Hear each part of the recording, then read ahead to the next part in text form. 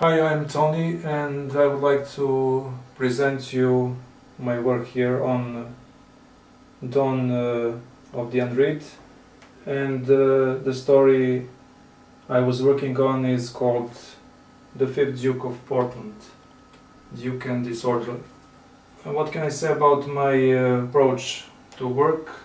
Usually when I have a script I try to first find out what is interesting about it, and usually I made some sketches of the characters, try to see what is so important in the story and to draw some impression of it.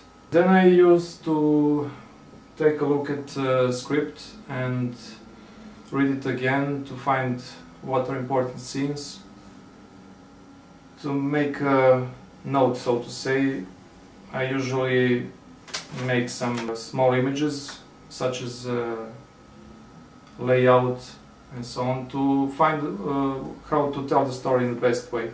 About my style I'm working and what I used in this story, it's a bit different because mainly I used to work in a French-Belgian manner. Big nose comics such as Asterix, Spirou. I know there's a lot of examples of it, and here I made something different maybe because the story was more serious than I thought it could be, and my style here is semi-realistic in some way.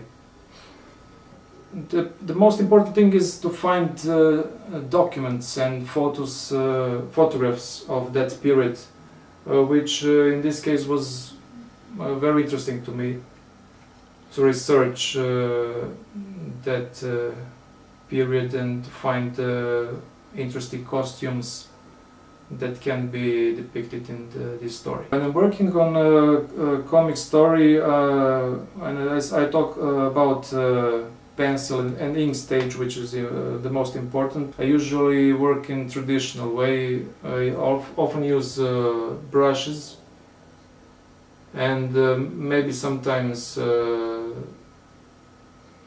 some modern equipment, such as this pens for straight lines and so on, and some small details.